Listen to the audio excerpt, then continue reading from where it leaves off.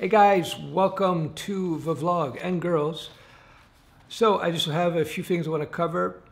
It's around 1 o'clock Friday and I just finished applying the last typographical or the corrections to the text in the Python course Studio Web version, the interactive quizzing component. So it's now live, and if you did buy the Python pre-release and you downloaded the videos and you want to do the interactive quizzing component, just send me an email.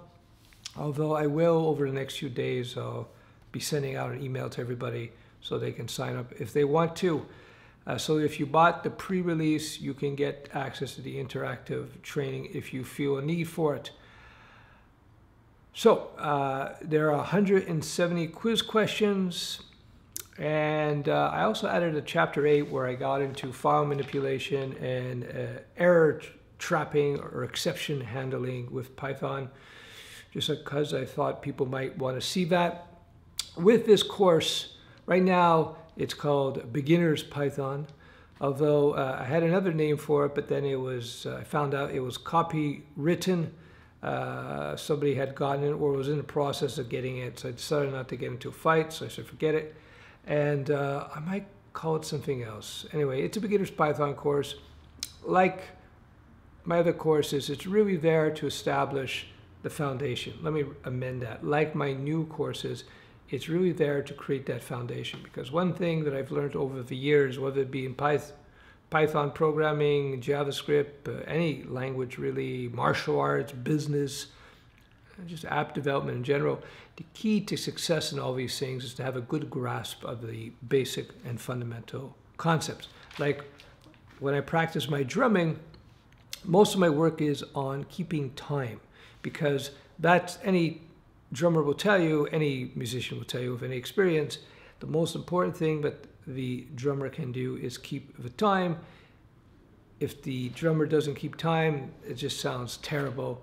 And so instead of trying to work on fancy patterns and fills and rolls and stuff, I work on getting a super hard timing. And what you find in drumming is when you start really working on your timing, you can look at timing as not being a single line to be on, but rather two tracks. And timing, you can work and be within time within these two tracks.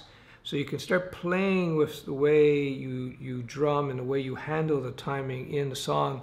And that's where the feel comes in. So you can really change the dynamics of the tune based on how you play within that timing range, if you will. It's a lot of fun. And I used to do that actually with martial arts. Every person has a time signature, if you will, every person. So when you're in the ring fighting with somebody and you're sparring, the first thing you're trying to do is you're trying to assess their timing, because if you can get their timing, then you're going to destroy them. It's not even an issue, because if they're beat, if you will, I'm going to simplify it. I'm going to simplify this in this example. If their beat is 1 1 1 2 3 1 1, you know, you can time it, because you see, oh, they always move, they're always working on this timing here. So in the half beat, when they're just about to throw, they're most vulnerable, and you can just go boop and nail them, boop and nail them. And that's where having a very subtle understanding of timing comes in, which brings me to another principle, something that I picked up a long time ago. The difference between successful apps, successful fighters, successful coders is a mastery of the fundamentals, and it's in the nuances. It's in the subtleties and the nuances. I'm sure I've mentioned this in other vlogs. Today, what separates really the successful apps and the not so successful apps is UX UI. UX UI is the big part of it. And to really create beautiful beautiful UI and very functional UX, UI is user interface and UX is user experience. To create that subtlety and that beautiful experience, and Apple's probably consistently the best at that. Whether or not you're an Apple fanboy or whatnot, I'm just saying, I use Windows, Android, I have a Pixel phone, I got Windows 10, I got tablets, I got Mac OS, I got iOS devices. And Apple they really have a nice, there's such a subtlety and a nuance to how their operating systems work, iOS and macOS.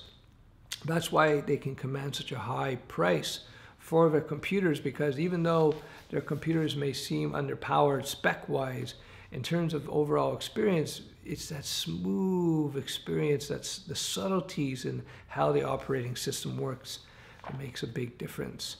All right, so a little dating tip. I'm going to interject here. I have like 4 things I want to cover here. One of these guys still uses a notebook. So a little dating tip. If you go on a first date and the person you're on the date with mentions their ex, their recent ex, you have a 70% chance that it's not going to go anywhere. So don't take it too seriously. I'm just saying, just a little warning. I don't know if I mentioned this in a previous vlog. I forget when I mention these things. Just slipping that in. Just slipping that in. If for those of you who may be going on dates, just keep that in mind. Yes, once again, the importance of the foundations. That's why my new courses are all foundation courses, because you have that, the rest comes easy. And I'll leave you with this, since this is really a development channel and a business channel. But let's talk about long-term, what will make your app work long-term. And that's simplification. That's simplification of the code base. That's simplification of the DevOps. That's simplification of the UX. Simplification of UI. That's the key. The difference between the true masters and the not so masterful people is that the masters can simplify to such an extreme, to such an extent that it just flows. It's like something I remember I heard a long time ago. I was watching Olympics, and the commentators were saying, these people are so good at what they do, they make it look simple, though to actually execute as they do at that level of extreme simplicity is extremely difficult. Same thing with app development and code. Always look to simplify your code. Master simplicity and you'll master everything. All right, that's it. I am going to be celebrating now that the worst part of creating a course, that's writing all the quiz questions and the interactivity, that's done.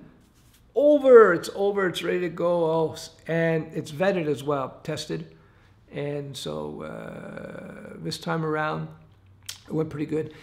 Writing quiz questions, any teacher will tell you, by the way, is the hardest part about creating a course, really. It's hard in the sense that it's like pulling teeth. It's very mentally draining.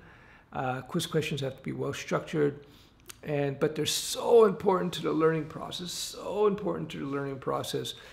If and when you do any of my Studio Web courses with the interactive quizzing, it's just like, I don't know how much better it is versus just videos, but it's significant. It's significant. Anybody who's done the quizzing component, who's done a quizzing course, one of my Studio Web courses with all the quizzing and so on, they will tell you without a doubt it improved the quality of the course immeasurably. It's just really, really important part about it. And I wish it wasn't, because I really don't like creating quiz questions. It's a lot of work. But anyway, to celebrate, I think I'm going to head downtown and get myself some chicken and a little bit of exercise at the same time. Have a great weekend.